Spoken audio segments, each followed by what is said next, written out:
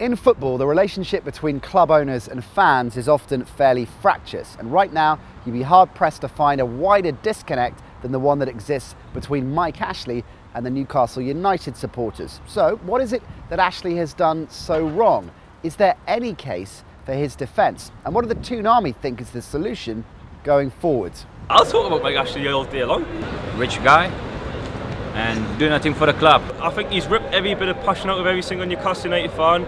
As a little boy, I went to the matches, climbed the terraces, very excited to go to the games. Now I go to the games more on hope rather than belief. I was an advocate of his for a long time, but I think the time's come that he needs to either start signing players or at least stop making promises that he doesn't follow through on.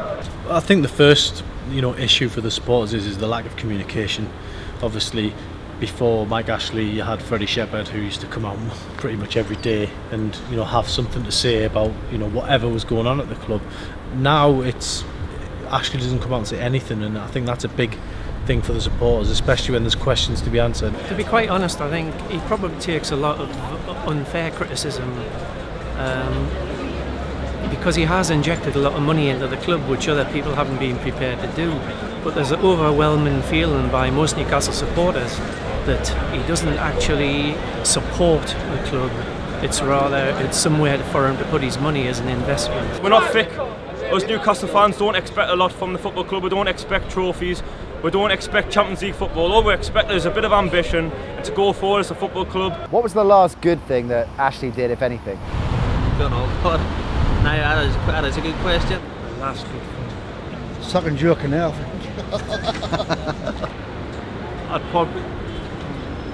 That is a very difficult one. I'd probably say the last good thing he did for the club was...